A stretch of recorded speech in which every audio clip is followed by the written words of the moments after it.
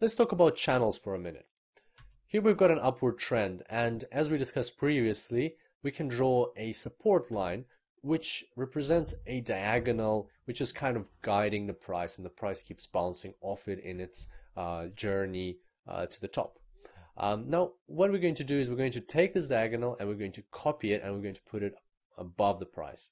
So there it is. It's got the same angle as the first one, and it's sitting on one of the highs of the price. So once again, as you can see here, the price is also bouncing off this diagonal as well, and bouncing downwards.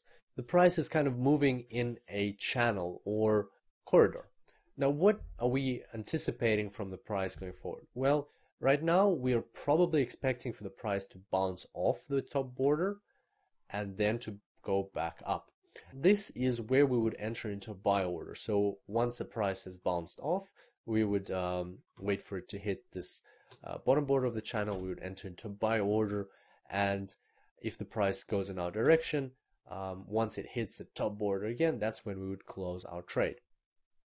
So it's important to note here that in an upward channel, it is recommended to trade only buy orders.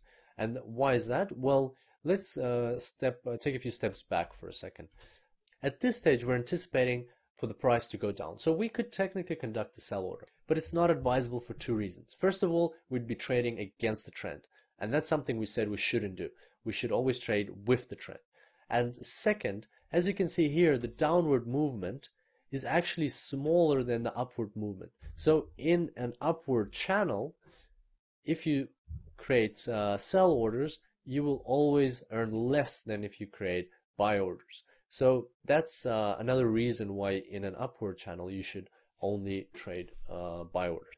Next, we're going to look at a downward channel. So here we've got a downward trend. We can draw a resistance line. If we copy that line, we can see that very often the price will also follow the copied line. So it won't break through it, it will bounce off that line.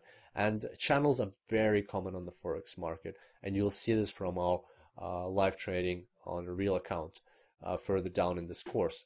So here we're expecting the price to go up, then we'll conduct a sell order, and we'll close our order once the price reaches the opposite side of the channel.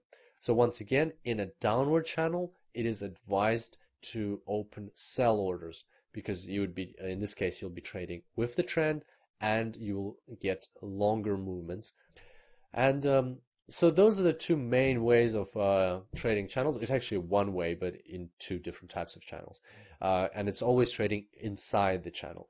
And more often than not, the price does stay in the channel.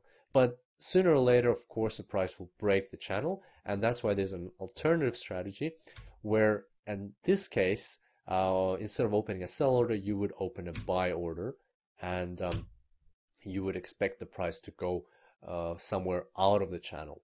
You would use this strategy when your other analysis is telling you that this channel is getting too old and the price is going to break through it. So when the channel is quite new, there's more chances that the price will stay inside.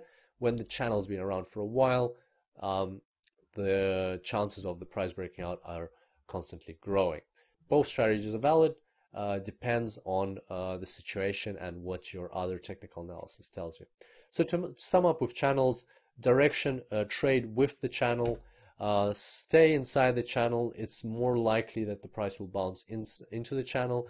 There's an alternative strategy, which is a breakthrough strategy, and that is used when you expect the price to break free from the channel. Alright, so that was channels. Did you enjoy this tutorial? Well, if you did, then you might want to check out the full course. And the good news is that I've prepared an exclusive discount for those who have seen this preview.